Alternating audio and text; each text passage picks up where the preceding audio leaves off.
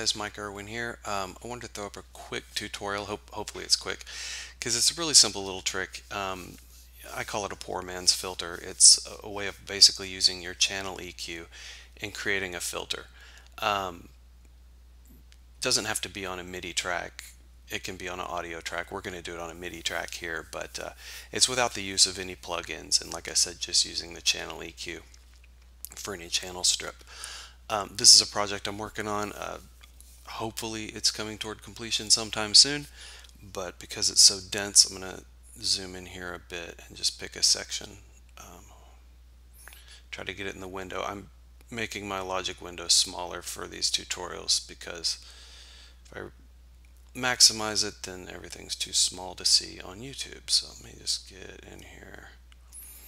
Okay, now you can start to see the MIDI track here for our sidechain bass that I've got, and as it gets toward the end of the clip I have highlighted here, you'll hear it sort of filter out into nothing as it goes into the next section of the song. So we'll give that a listen so you can see what we're dealing with.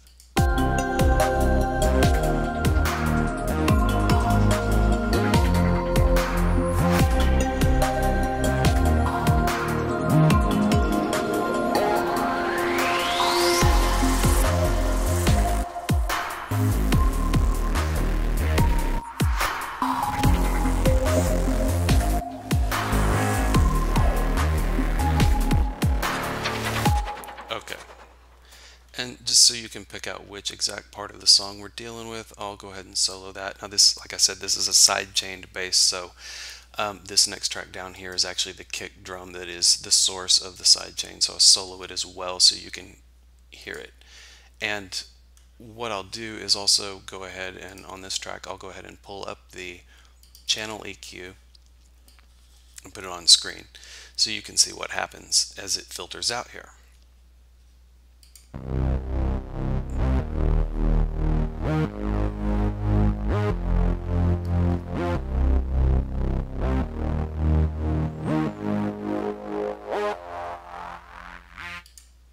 So that's basically what does it, that movement of the filter across, movement of the EQ, I might say.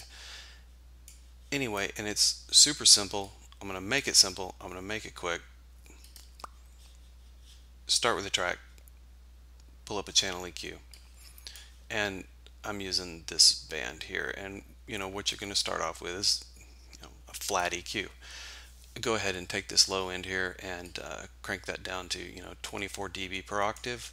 Get the Q set to 2, so it's more of like an as much of a wall as you can create.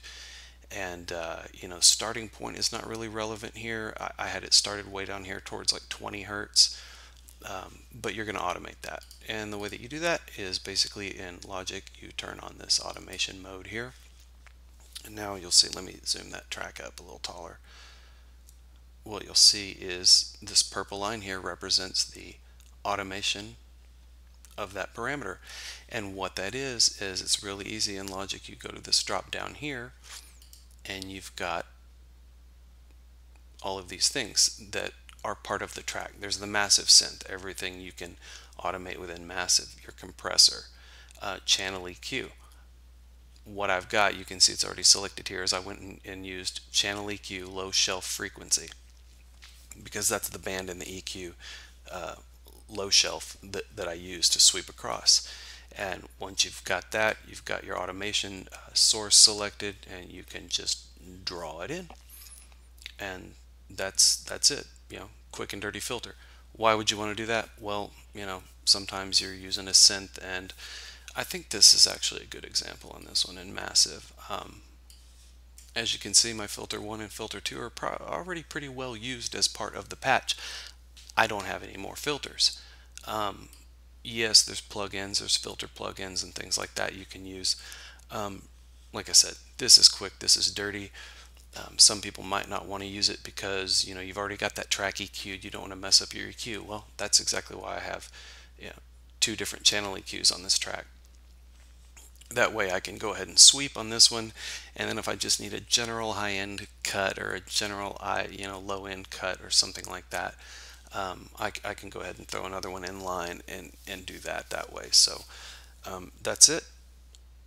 Simple poor man's filter using channel EQ. I hope that that was helpful to anyone out there. I hope that you guys enjoyed that. If you like these tutorials, I hopefully will be putting more of them up later. Um, Subscribe to my channel. Check me out on Facebook, where I've got my own music as well as other audio related things. And once again, thanks for stopping by.